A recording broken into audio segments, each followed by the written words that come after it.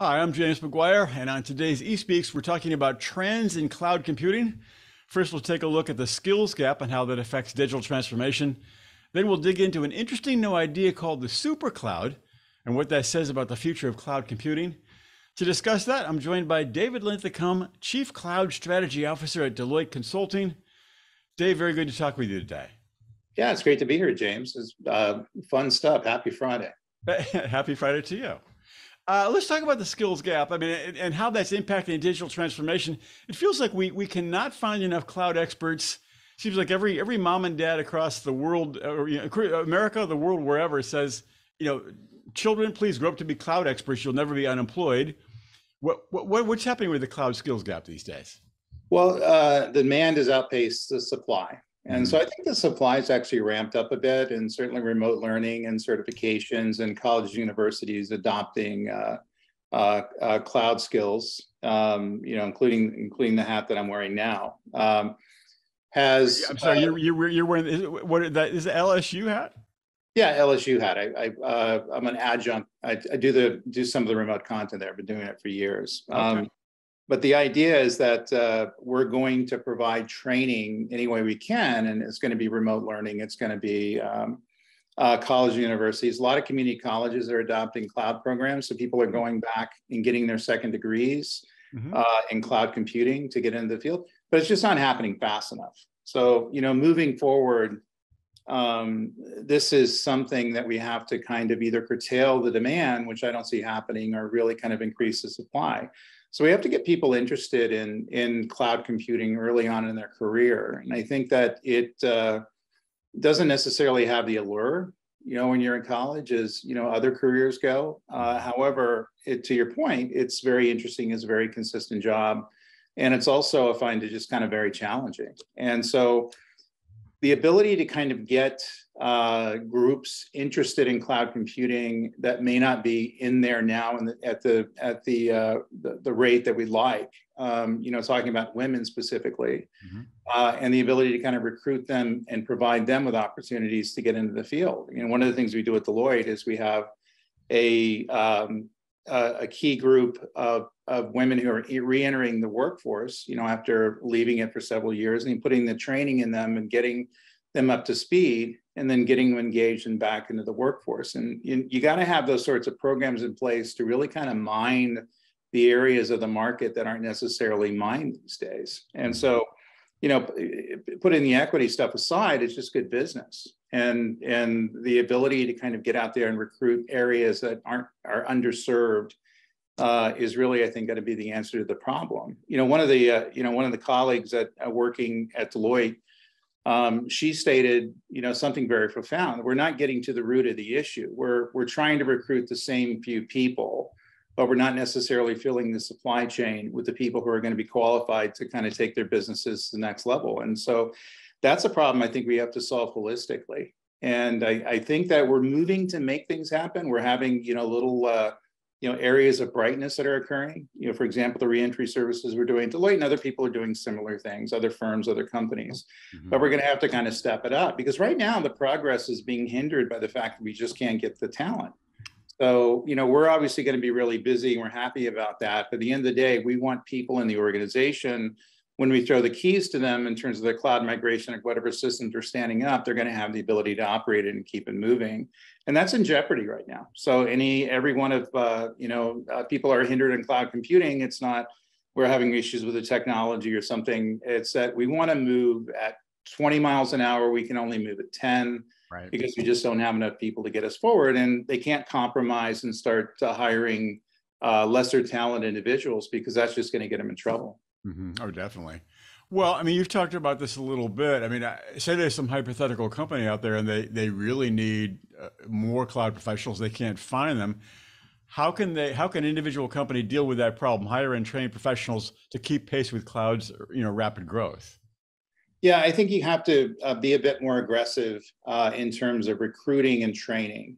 Which is a bit risky, because you can recruit and train them and they could end up going on and moving on to another company. So you're looking at individuals that may not have all the qualifications you're looking for, and then you're going to build those individuals. You're going to bring them into a training program. They're going to do remote learning, any college and universities, the different, learning outlets out there, LinkedIn Learning and Cloud Guru and things like that, and get them through a training program in a rather slow period, in a quick period of time, and then get them onto a project or getting onto some sort of an effort that's going on where they can kind of learn on the job. So we do a couple of things. Number one, we're taking someone who may not have the skills that we need. We're providing them with the basic skills moving forward, and then getting into an entry-level position, where they can grow their skills. Right now, I see this happen a lot. People are demanding that someone have a college degree. People are demanding that someone have a certain certification level. People are demanding that they have a computer science degree, whatever, even go to a particular college. I see that sometimes. That doesn't really get to a productive end. People who don't have college degrees or can pick up cloud computing and be very successful with it. People who, haven't gone to certain colleges or gone to community colleges, should be recruited because they can pick up the same sort of skills and get into the mix. So we're starting to be a little bit more pragmatic about, and I'm talking about the industry now, holistically, in who's going to be hired and what kind of talent profile that they have. And I think the days of throwing resumes out because they don't fulfill some sort of a minor filter are behind us. And I think if you're doing it right now, you're leaving a lot of money on the table, because you have very motivated, very creative, very innovative people that are going to be great employees and take your business to the next level that may not have the initial qualifications on paper that you're looking for. So we have to be a little bit more open-minded in how we're recruiting and hiring people. Definitely. And here's a question you may not be able to answer, but I'm just curious what your sense is of how much of a shortage is it? Say, we need, a hypothetical 100 employees, we only have 50, or is it like we need 100, we have like 75? I mean, is there a way to semi-quantify how short we are, really? Yeah, I'd say it's probably about 70% of the demand is being met. That is being asked for. So 30 to 40% of jobs out there are going unfilled. And that's not just a few months. It's taking us 3 months to fill the job like some recruiters used to do. They're just not being filled. We're not getting the recruits. We're not getting the applicants to make it happen. And they're typically not being proactive in doing so. So if people are telling me that, they're waiting for people to show up at their door to become a qualified applicant. They're not out there aggressively recruiting. And also, like I said, start taking more creative and innovative ways to do it. So step out of your comfort zone and get into areas where they may not be able to have the skills or the experience on paper. Recruit them, give them a position, train them, get them into the organization, assimilate them into the culture, assimilate in the way of doing something. And you're going to have a much more, greater response. You're going to fill a lot of positions you couldn't fill. Right now, it's one of these things where they're not filling the positions, and people are standing there with their arms folded. And I'm not sure that's the way you solve the issue. It's not going to solve itself.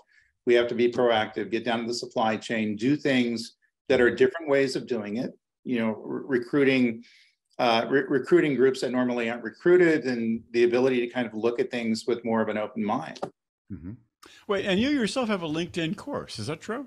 On cloud? Yeah, I got a bunch of them, and it's a way in which we can start building building technology. I mean, you're building skills and building profiles and kind of understanding the way things go. We have Deloitte Cloud Institute, which actually uses those LinkedIn courses, but other courses as well.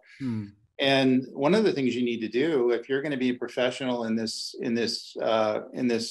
world, is go out there and volunteer your time and give away some time and doing some education. I mean, education's I've taught college since I was younger, since I was in my 20s. And the reality is there's a certain amount of passion that has to go along with that, because we're giving education down to people that can benefit you.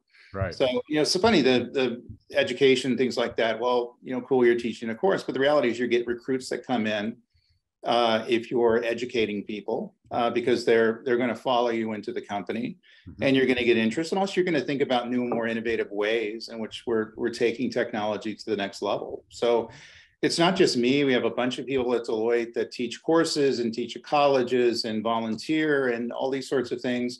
And there's a selfish angle to that because we're able to get more recruits from making that happen. We're able to reach out and touch more people who are interested in, working for Deloitte and going around a certain skill set.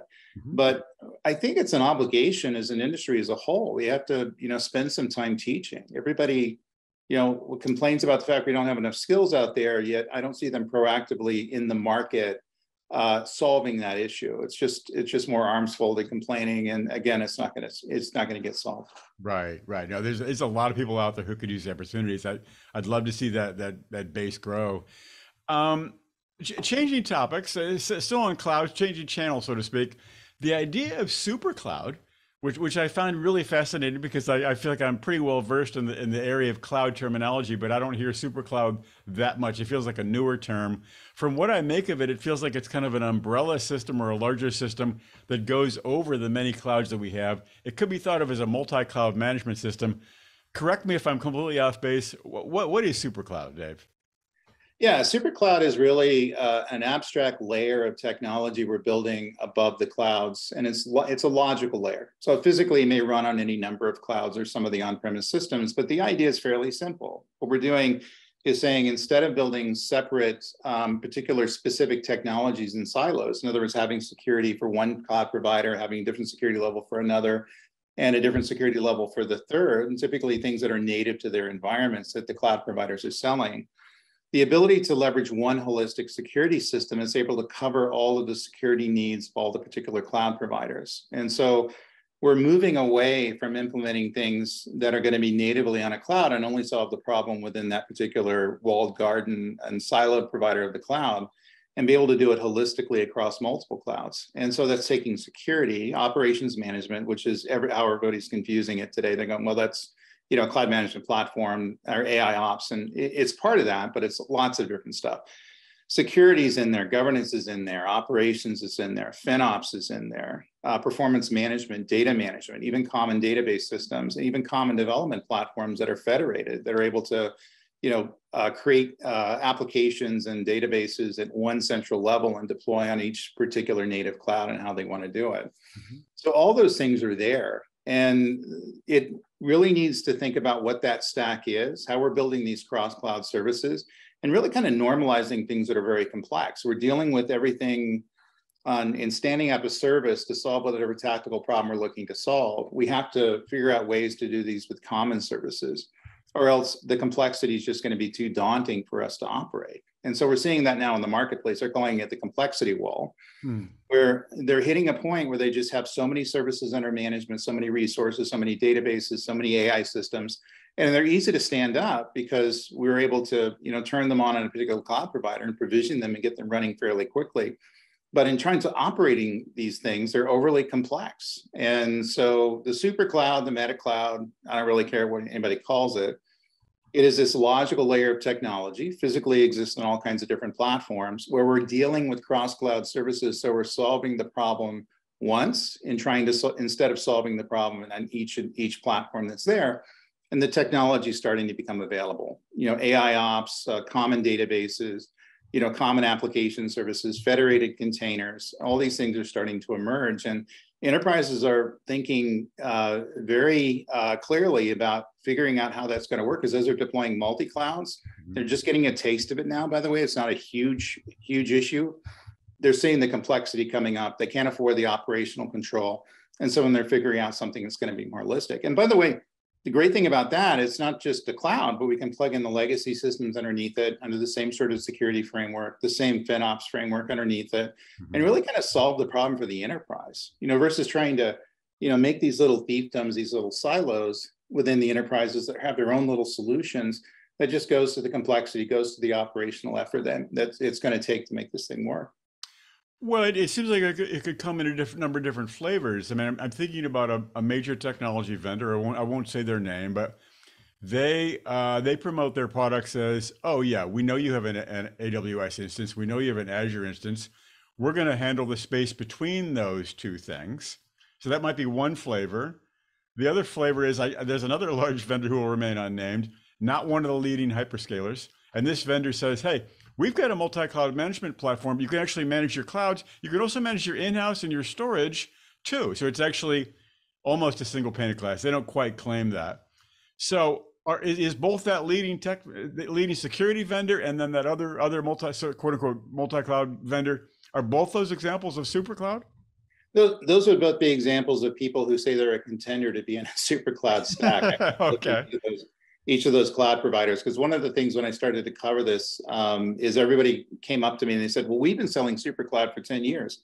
And they really haven't. They may have been selling a component of it or something that's going to become the stack. But you have to remember, this is a very wide ranging thing with lots of different patterns in it. So it's going to have different security systems and operation systems, certainly the CMPs and AI ops where they provide the single pane of glass of stuff. But the most important thing is not necessarily having the visibility in the system, but providing less redundant and more simplistic frameworks in how you're dealing with technology. Because the thing that concerns me, and what we just talked about, the skill shortage, this is just going to make it worse. If we start deploying whatever technology we want to, and we're leveraging best of breed technology, and people are, certainly allowed to do that, but we're replicating security and we're replicating governance and replicating database management, that's going to run into so many services. We're going to have a heterogeneity problem. And where we need to, instead of keeping 10 different skill sets around to run major aspects of the platform, we need to keep 100 skill sets around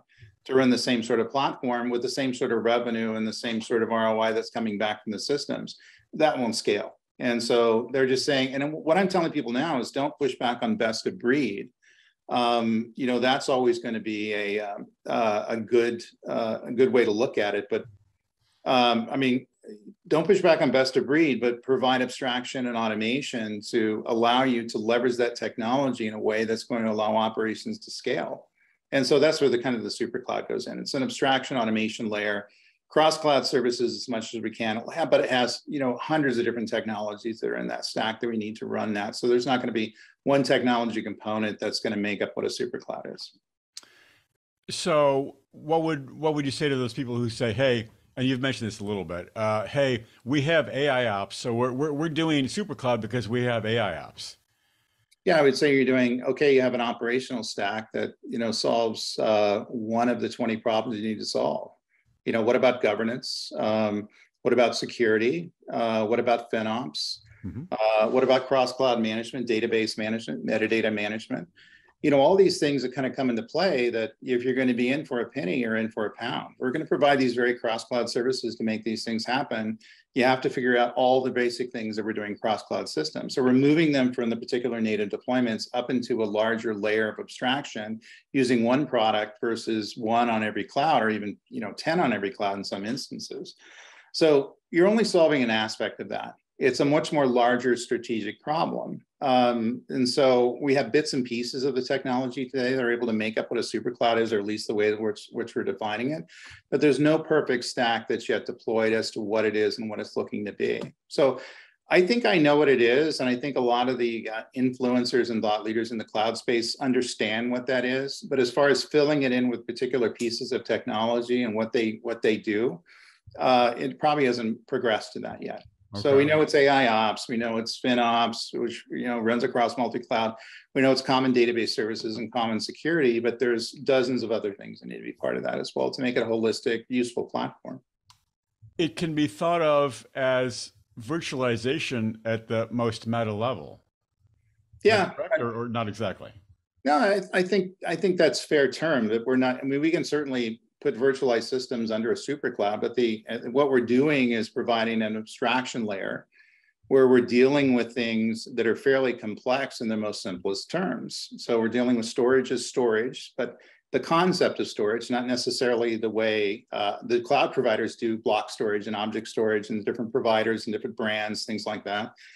And therefore providing a simplistic abstraction layer for dealing with storage. And so the way in which we're deploying underneath is really kind of removed from us. So we can get wiggy with the underlying technology. We can pick any kind of storage system, database system, AI system, ML system we want, but it's able to snap into a common framework. We're able to address these things through commonality and across the clouds. Mm-hmm. And so I think abstraction is probably a better way to look at it. But it certainly is, if you think about virtual databases, they're abstract databases. Your ability to kind of create a single schema that exists in memory that's able to map down to physical instances. Very, very similar as of analogy. But we're doing so with security, we're doing so with governance, we're doing so with operations and all these other sorts of things. So what we're doing is just kind of bringing sanity to an over complexity that's going to be heading our way. And we understand we're not going to be able to make this stuff scale and make it work without some sort of a valid framework in how we're going to deal with complexity. One of the things we have Deloitte, and we've had this many years ago, we did cloud complexity management as a framework. So thought leadership and courses on stuff is that we saw this stuff coming in the fact that complexity mediation is going to be a very important thing to do, and created a framework and created an understanding before it actually started to show up. Now it's starting to show up. And really the answer to that, and we put this in the Cloud Complexity Management Framework, is really a Supercloud. If you put Cloud Complexity Management Framework, it's about the ability to kind of take these silos and create this abstraction layer and manage them as one layer. Now it's doing so at a conceptual level, but you just have to take the conceptual level, that logical architecture, and implementing it into a physical architecture. Yep. Well, it seems, if I think about market competition, which is not what all about enterprise IT is about, but it's a big driver in that it seems like the emergence of Supercloud seems to de-emphasize the leading hyperscalers, because these three big giants and perhaps the two or three of the second tier hyperscalers are really big leaders. They've got this big gravitational pull, but with the Supercloud, they become subsumed into a part of a larger system. Correct or not necessarily? Not necessarily. In fact, I think the hyperscalers are going to end up making bank out of the appearance of a Supercloud. If you think about it, we're making utilization of those underlying more primitive resources that exist within the cloud providers easier and more pragmatic to leverage. And so in doing so, we're going to leverage more storage and more compute, things like that. What we may not see is much of these proprietary these dashboards that are really kind of around the walled garden with particular cloud providers. And therefore, we don't have to deal with the dashboard of one versus the other, whether it's storage, compute, AI, all these things. They have dashboards for everything. But we're dealing with one common framework and one common layer of abstraction where we're addressing all these underlying services. And so, we may have gone to, from 1,000 services within a single cloud to 4,000 services across 3 clouds. But instead of dealing with whatever dashboards we are and having human beings do with that, we're putting a layer of stuff above it so we can manage those 4,000 services, which is kind of so complex. It's out of the array of understanding and the number of people and skills we can keep around using automation and abstraction to deal with those using one common layer. So they shouldn't push back on this. I think it's going to be enhance cloud adoption. People are afraid and stopping cloud adoption around the complexity aspect of it. I'm seeing that all the time.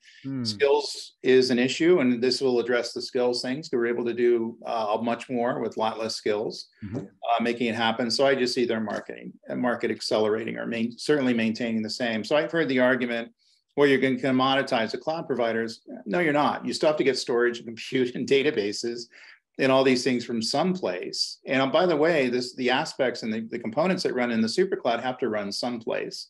And that's typically going to be a cloud provider. So even they physically run on a cloud provider, they're operating across clouds. So their business in Flex continues to be very strong for some time. They may have to change their way in which they adopt and sell within the marketplace, which I do seeing a few of them today, moving forward. But the market's going to push them in that direction. So they're just making assumptions that probably just aren't going to be correct if you look at the outlook of the market. Just like you saw when the pandemic hit, they said, well, cloud computing is going to tank now, right? And it had unintended consequences, unintended effects. And people have to understand what the likely reaction is going to be. Yeah, no doubt. I mean, cloud was one of the big winners of the pandemic. There's no question about that. Is there such a thing as winners and losers as Supercloud emerges, or is there a certain vendor that you think, and you may be loath to push a certain vendor, but is there a certain vendor who has an advantage in the world of Supercloud at this moment? Yeah, can't list the vendors. Right. Didn't think so. That's a whole trusted advisor, that kind of stuff.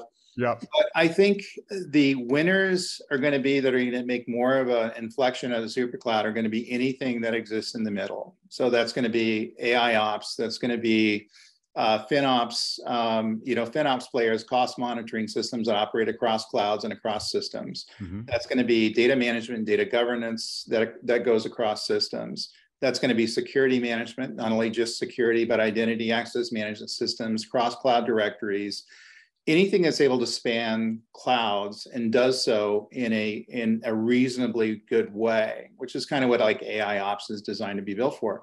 Mm-hmm. They're going to do great because I think that's where the need's going to be. So it's going to be focused on these technologies. Mm-hmm. And by the way, some of them may be sold by a hyperscaler at some point. They can get into a market fairly quickly. Mm-hmm. That's going to operate across clouds. Anything that does that over the next 3 to 5 years is going to do very well because people are going to be searching out laser-like focus for that technology. If you're just selling something that only runs on a particular provider and it can't run across providers, you can use that as a point system unto itself, and it's going to grow just fine, but it's not going to inflect as much as the stuff that would go in the Supercloud. Well, all right, you mentioned the 3 to 5 year figures. That brings us to the future. What is the future of Supercloud? I would assume that if the idea fully gains currency across the whole market, it will be the reigning technology by, say, mid-decade or so. I mean, what do you see as the future of Supercloud? Yeah, I think everything cloud just becomes baked into technology. So in other words, if you think about it, it's everything we do in technology today. And so saying that I'm working on cloud computing doesn't necessarily mean I'm doing things special and different. I'm working on technology. Right. And I think Supercloud is really going to be nothing more than an abstraction of that technology, which is still going to be a cloud into itself. What is going to be unique about the Supercloud is it doesn't rely on a particular vendor who owns it. It's in essence a stack and a logical layer that sits above the various cloud providers. So it's not going to be static. It's always going to be different, the different ways that people deploy it. Mm-hmm. So it's going to be a concept, very much like virtualization was a concept and very much like, data abstraction, all these other things, which was served us well over time, but a more valuable concept in the fact that we're leveraging existing technology in a certain configuration that's going to be able to provide more value. So it's an architecture at the end of the day, and it's always going to be an architecture. I suspect there's not going to be a company that steps up and go, we're going to be a Supercloud and do everything that a Supercloud does. It's just not going to exist. Everybody's requirements are going to be different, whether it's security, governance, performance, things like that. Mm-hmm. And the architects are the ones that kind of lead the day in your ability to define these things, configure, optimize technologies around making this happen. The thing that concerns me now is the fact that we have lots of people out there who are trying to, get into the space and are defining it differently. And there's usually going to be one way to do it in an optimized way for a particular problem domain. And there's not going to be a cookie cutter kind of technology stack. In other words, we're not going to have one stack that works the same way at the same level of optimization in every enterprise. They have to be customized and reconfigured and configured and tuned for the particular enterprise.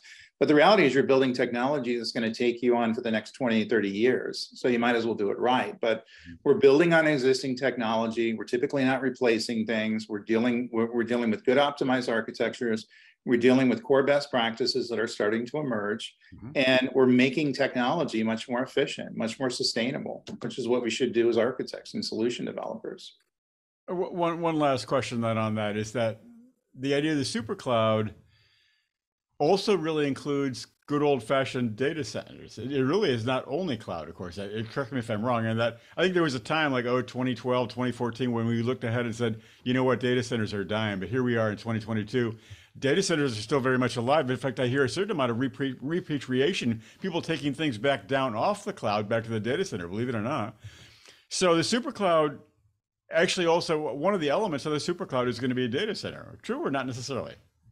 Yeah, the data center is not going away. I mean, I live in Loudoun County, Virginia, and they're building a data center about once every month here. The data centers, growth is going to be is just amazing. Rallies are doing cloud-based centers and things like that. So the growth of the cloud is driving some of that. Right. But the reality is that we're always going to have systems that are going to be local to the environment, and they're uneconomically viable to move for most enterprises. And that's going to be about 30%, 20% of the systems built. And then that's perfectly fine. So you can move them to a co-location provider where you don't have to own the data center. You can move them to managed service provider if you don't want to run them yourselves and all those sorts of things. But there's always going to be a certain amount of data centers that people are going to still walk into and still maintain moving forward, just because of the viability of some of this technology that's not going to have an analog in the cloud, or like I mentioned, was uneconomically viable. And that's perfectly fine. And by the way, I don't know if you noticed, but the price of hardware, storage, like a hard drive, a hard disk storage, if you look at it, I just did some research on this, has fallen substantially in the last 10 years. And so where we're doing this, it's going to make more sense for us to share storage space on the cloud and use the cloud provider as a storage system.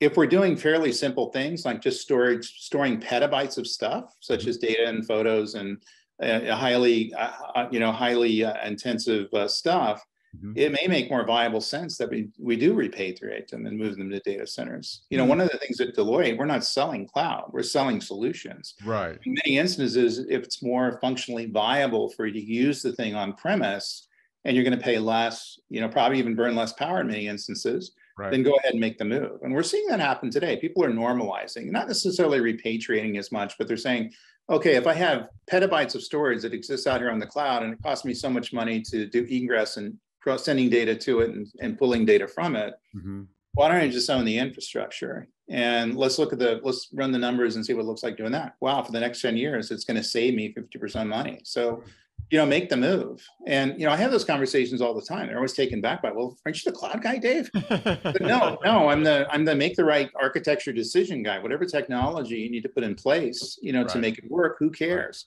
And if you're able to do better with on-premise technology, that's fine by me. As long as you're able to keep up with security and operations and reliability, and all those things seem to be fairly well done. So we're seeing lots of companies that actually were born in the cloud, may have built a business in the cloud, such as a file server storage system or file backup system, that just realized that what they did was very simplistic and didn't necessarily need the processes of the cloud, find they could get better capacity and better efficiency on some of the on-premise stuff, so they move it on-premise. And absolutely should be no issues with that.